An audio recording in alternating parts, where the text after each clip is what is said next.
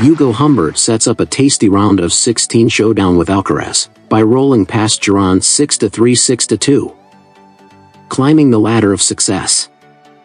Ugo Humbert came through a tough first-round match against Brandon Nakashima where he really had to dig deep. The Frenchman won the first set but was pegged back by Nakashima, who won the second and had momentum on his side. Humbert was buoyed by the crowd and dug deep to win the third set to progress. He now meets Marco Giron, who he has met 3 times and won on all 3 occasions. One of those came exactly a year ago in this tournament in the first round. Humbert won 6-4, 6-3, and he will be looking for a similar outcome here.